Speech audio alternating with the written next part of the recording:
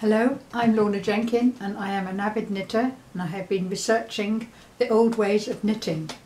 There have been stories of the phenomenal speed that the old knitters could reach and just as many modern suggestions that that speed was fiction. How could anybody possibly knit 300, 200 stitches per minute?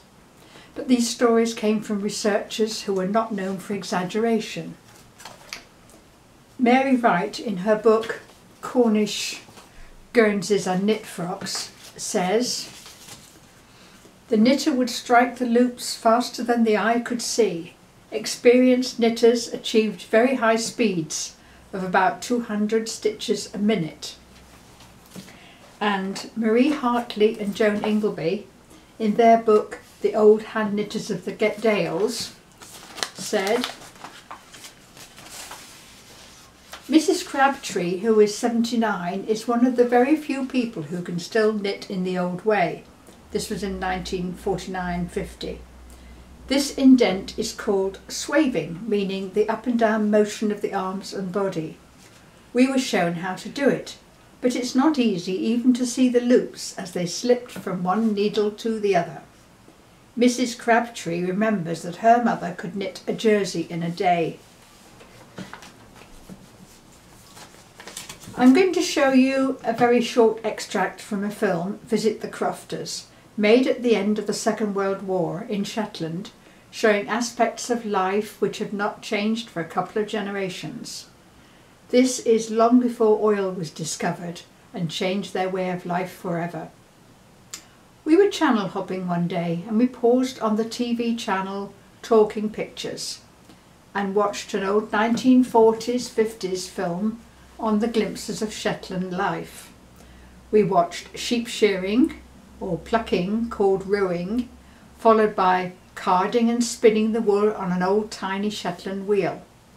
Suddenly I was watching several women all knitting, but at a phenomenal speed, in fact 2 or 3 stitches per second.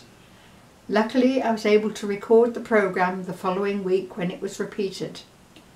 This old black and white film was created by a British film company called Talking Pictures, which discovers old and often forgotten films from the archives of the British film industry, like Pinewood. The lovely people at Talking Pictures have given me permission to show you part of this film and to analyse their film to study the old ways of knitting. The rest of the film, which I haven't shown you, which I won't be showing you, also shows crofters fishing for herring and making baskets. I have extracted the section on knitting and I will show it to you soon. You'll see from the silent conversation of the 2 ladies in the middle that this film really is real-time speed. The original film was silent, but had been given a musical and narrative accompaniment that did not add anything of knitting interest. The film is black and white and very low resolution. The light is poor for the indoor scenes, so seeing detail is not easy. Here it is.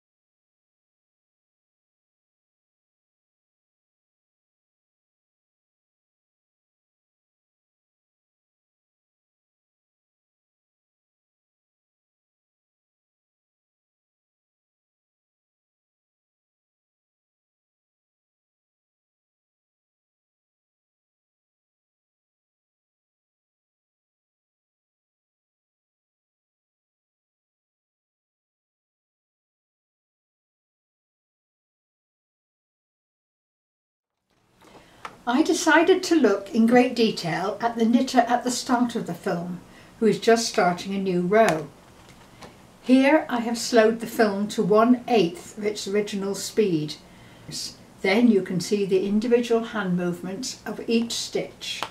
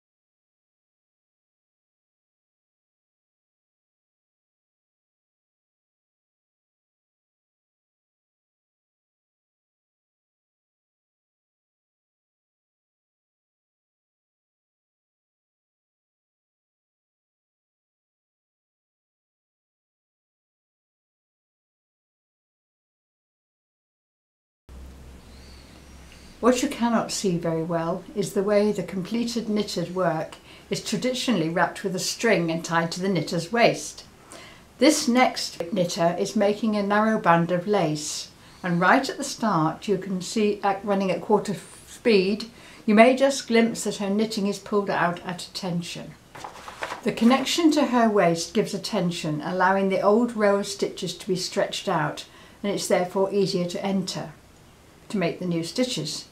The string is moved or adjusted every few rows to maintain that firm tension. And the string also holds the work safe when you have to let go to stir the pot.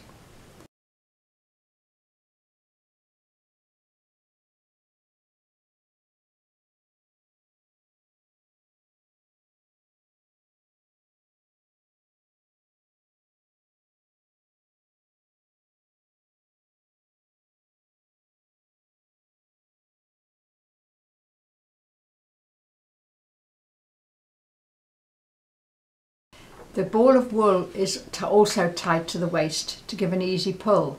Watch again the lady walking across the grass, and I'm running this at half speed so you can see her actions. You will see that the yarn was pulled out from the centre, of course, to avoid the ball spinning into a tangle, and the yarn ball is fastened to the waistband, usually by a little hook. This lady, by the way, is knitting at just over 2 stitches a second, even on rough grass.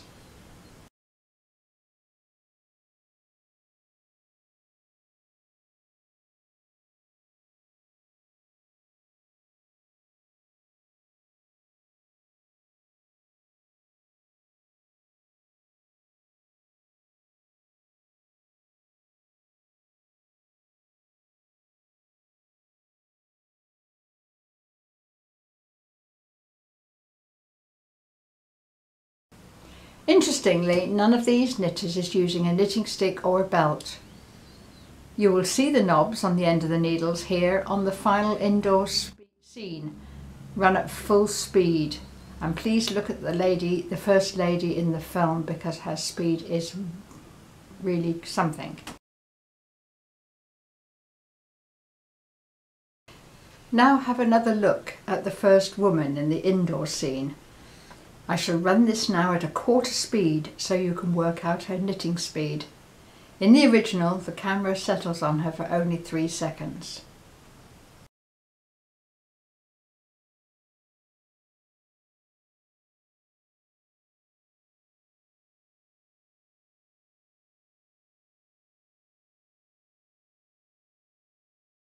What do you reckon?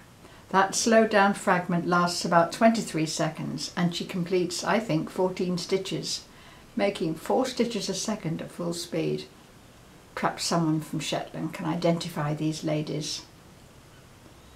Thank you for watching, and I hope you've been as impressed and astounded as I was when I first saw this film. Do recall though that to reach these phenomenal speeds, these women were first taught to knit as children, and they were schooled in this very fast style, and they practiced and knitted every day. So as you can tell, I'm much too old now to begin to work up to these speeds. Thank you for watching.